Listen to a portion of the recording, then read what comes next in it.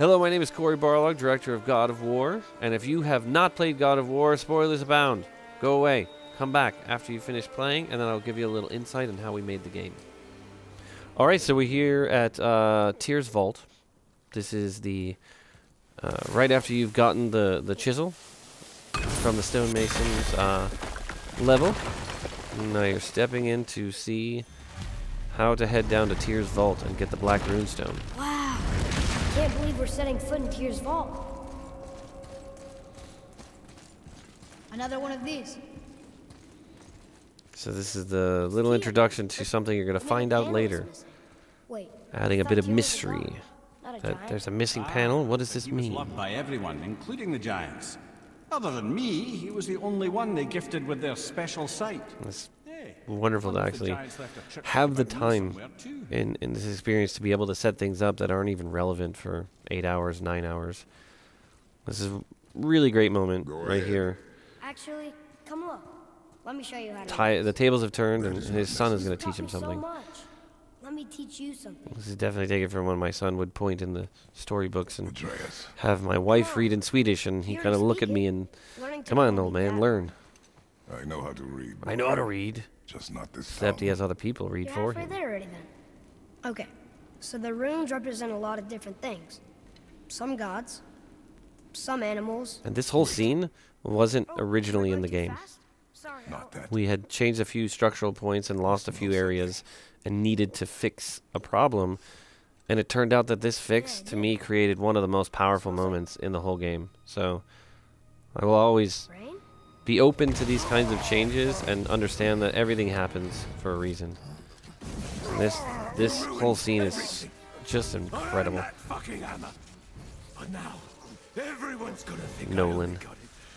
Nolan North, man. He is just amazing. Has a little bit of that, like, Emperor with Luke.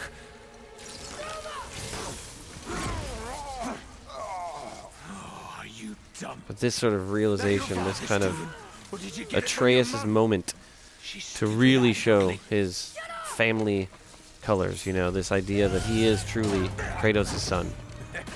But he's definitely not ready, right? He's never been told that he's a god. So his body is still fighting all of this stuff. And that classic, like, Kratos rage pose coming out. Just...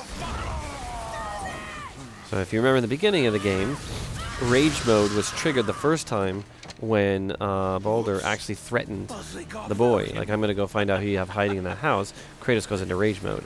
When his father's in danger, Atreus instinctively goes into rage mode. But he's just not able to do that. So then that fuels Kratos' rage mode even more. And it just has this great kind of mirrored dynamic, you know, that how far Atreus has come, but how far he has to go.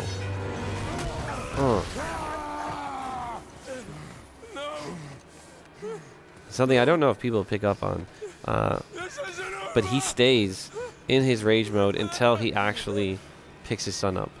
So that he hasn't been able to calm himself down, and it is actually picking his son up. That's the thing that calms him. That puts the fires out. He's worried about him, but actually making the physical contact, the thing that was so hard for him throughout the game, that's what calms him down. It's the sort of knowing that he's able to do something. And now this, we had to write a special sort of navigation for Kratos. At one point it was just on a spline, and it just felt awkward and weird. And G-Troff was able to kind of really dig in and figure out a way to make it a bit more smooth. And when you come out here, the world has changed. You know, the red storm, as we're calling it, which is the epicenter right over their house, is off in the distance, and you kind of have this weird, almost bluish-gray haze everywhere. It's the world is reacting to this imbalance. The world is reacting to Loki being near death, right? And at this time, you don't know he's Loki. Spoilers! And at one point, my initial pitch for this was going to be the only time Kratos was going to be brave. This was where he was going to actually tell Atreus everything. He was going to unload it all, because he had a captive audience who actually wasn't going to judge him or speak back. But then Mimir was there, So I realized, like, you know what, I don't think this is very good, and the writers kind of pushed back on this one, and they were right. This was the time to be silent. This was the time to force the player to look at the unconscious body of Atreus, you know, and have a little bit of conversation from Mimir. Freya's forest is a blind spot for him. This is our smartest move. And if anyone can heal him, it's her. And it was very intentional to draw this out. From the beginning, I wanted this sequence to have that little itch in the back of your head to go, wait a minute, what's going on here? And then when you get to Freya, when you start thinking, wait a minute, did he just say, am I going where I think he says he's going? Oh, wait, is that happening? And then you just build up that anticipation. And I felt very strongly that we could carry this to 15 or 20 minutes and really build it up to appreciate the crescendo of that moment to actually get the blades. A lot of people had said, you know, let's just fast travel. This takes too long. It's boring. And, you know, at the time, they were right. It's just gray box. And, you know, it did take a long time to boat, and there was nothing to look at. There was no music. It was very aggravating. And I think it, you know, is a testament to their faith that I kept saying, no, no, no, no, no, no. We are not doing that. I love this little extra animation that they did. Just resetting Atreus, his head just collapsing on his shoulders. And then resetting here. And now you're forced to just look at like he is doing everything he can to steel himself. Somebody just called the like he is not an effusive, you know, emoter, but this right here, this kind of, he can't fight this. He can't stab it. He can't defeat it. He simply has to figure out the logical, smart move out of this, and the emotions that he's trying to suppress right here because of what he's grown up. The way he's grown up is just, you know, he's like a caged animal at this point. He doesn't know how to deal with it. It was awesome that we were able to get a lot of that across. Like, it's so intentional that every step, you know, we're not letting you sprint. We're putting you in this walk, and we're forcing you to deal with this. There's potentially, we had hoped, a tiny bit of agitation from the player, and that agitation is desired. We want you to feel tense, right, and feel a little bit like Kratos. Open the door! We need your I love help. her line response. Woman, do you hear me? It is urgent. I'm still a god. Go away. The boy has fallen ill. Freya! Oh, I love her character. It's so good. This was an early on scene too. We shot this when we didn't have everything fully worked out as far as the spaces, and then had to reshoot a little bit to ensure that we got everything correct, but they were utter professionals in this sequence and nailed the performance. Sonny, excellent at being passed out. Will you help me?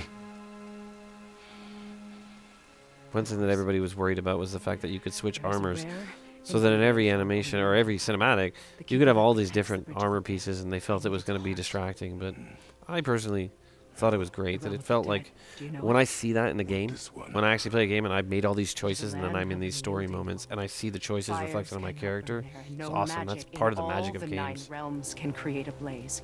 As for the dead, your frost axe will be useless. You'll need to find something else. Then I must return home.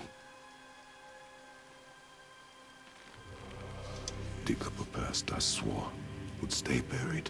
It's interesting because everybody has secrets, right?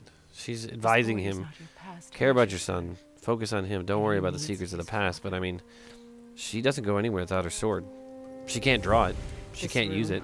Odin has prevented that, but she still maintains the veneer, the secret. It's like everybody's got something that they're hiding. Boy. Himalay, you must hurry. Through my garden, there's a path leading to my boat. Take it. Return home. Dig up your past. Do whatever you need. And what's interesting, she's wearing a necklace that actually says Balder in runes. So early on when you meet her, if somebody is eagle-eyed and they make a screenshot, they're actually going to be able to see that. We had a physical necklace for the Witch of the Woods made for PSX. And we're all so busy, we didn't realize that the necklace said Balder on it until we were standing looking at it at PSX and realizing if somebody takes a photo of this and goes home and translates it, they're going to see that the witch's necklace says Balder. And nobody noticed. It was like Kojima wearing the Death Stranding shirt before he announced Death Stranding. Super meta, and nobody caught on. I was very thankful for that, because that was a big mess up on my part. So now this is another one where at this point people were like, all right, it's been, you know, we did a cinematic, we did all these other things. Maybe we should just warp him there? I'm like, no, no, no, no, no. This boat ride is so important for his development. Do what I must. Leave me be. And it was like, you take Freya's magical boat, and the boat just knows where to go. It takes you off, and the storm begins. And as you're getting closer, you've already seen the indications of the red storm, and now you're going to go into the heart of the storm, right? And this is to really represent what's going on inside of Kratos. This is a physical, external representation of the storm that has been going on inside of him forever, right? And this moment, everything about this moment is about a pivotal character shift for Kratos. His entire life, the entirety of the 7 games that he's been in previously has been spent blaming other people for his problems, taking almost no responsibility for anything that he's done. In fact, the only acknowledgement of it is saying, I will do things for you if you erase the horrible things that I've done, the stupid decisions that I've made, which only further served to bond him in servitude to the gods. Like, his inability to accept and take responsibility is the weight that has held him down for so long. And that little smug smile from Athena, too. He knows what he has to do, and it's like, I don't think he's ready even now. Like, in this moment for me, he's still 80, 90% the way there. He hasn't fully gotten there. And it isn't until she taunts him that he really realizes what he is, who he is, and that the only way he is ever going to move forward is if he simply accepts his faults. Right? I mean, that's for all of us. That's the biggest thing, is instead of denying our faults, instead of pretending they don't exist, is kind of accepting it and desiring to either change or simply live with these things that we don't like about ourselves. There was a whole plan to have full sequences of Hellwalkers fighting other creatures. There's a great Hellwalker up on the cliff just looking down at you.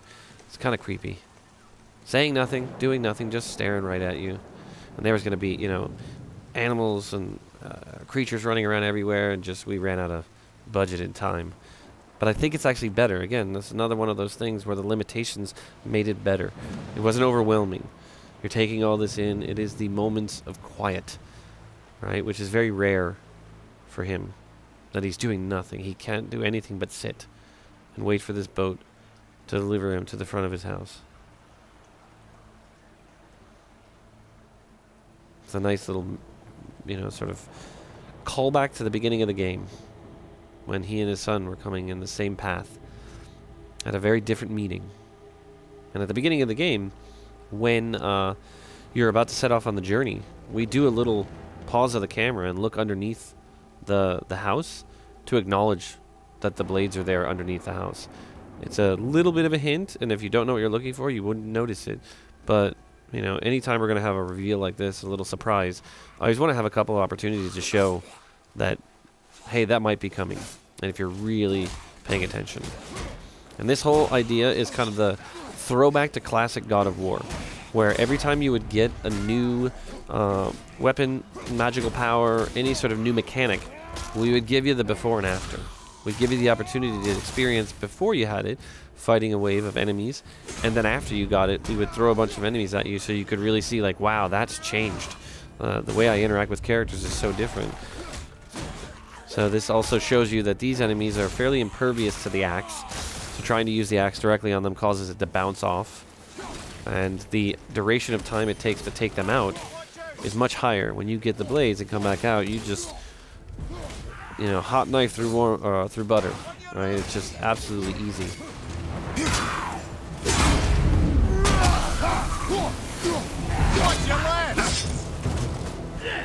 I really like when Mimir gives you directions on where the enemies are.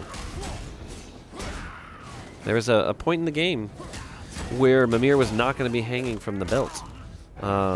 He was going to be in a bag because everybody thought it would be silly. Or not everybody, but many people thought it'd be silly if there was a head hanging off the belt. And I kind of had to use a little bit of inception and some social engineering over time to get people comfortable with the idea that, hey, he's going to be hanging on the belt and he's going to be talking the whole time. They said, I worry that's going to get annoying. And I was like, no, if we cast this guy right, if we write him right, it's going to be great. It'll be unusual, it'll be different. It won't feel exactly like previous God of Wars, but it'll have that kind of interesting dynamic that I think great sort of fantasy films have had. And this is just no different.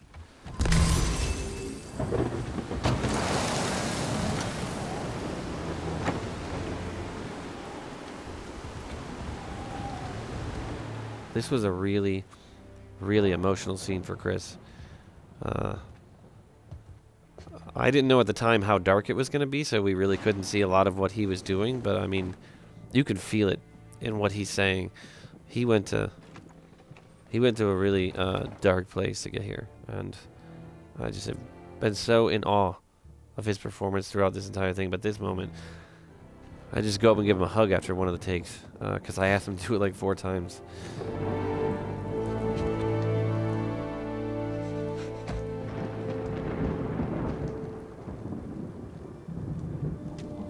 We had to pull a little trick where whatever armor you have on, we have to kind of turn it off at certain points so that we can get some of these. There's a few scenes where we have to do that.